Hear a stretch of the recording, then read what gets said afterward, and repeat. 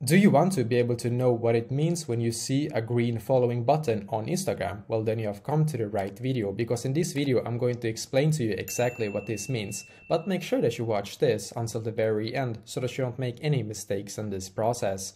So what I'm going to do right now is to just go to this profile right here, because as you can see, I am able to actually view like the following button. You can see it's green in here.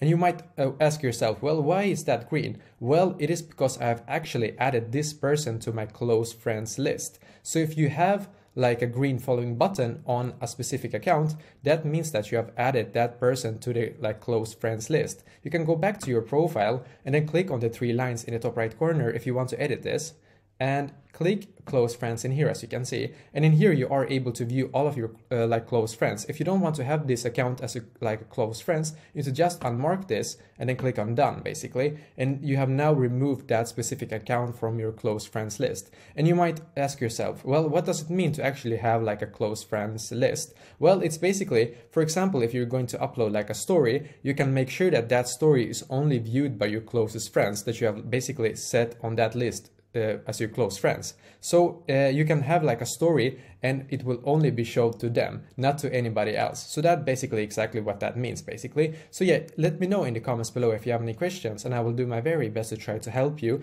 And also please leave a like on this video and subscribe to my channel, because I'm doing a lot of helpful videos constantly that might be very useful to you. Thank you very much for watching, and I wish you an awesome day.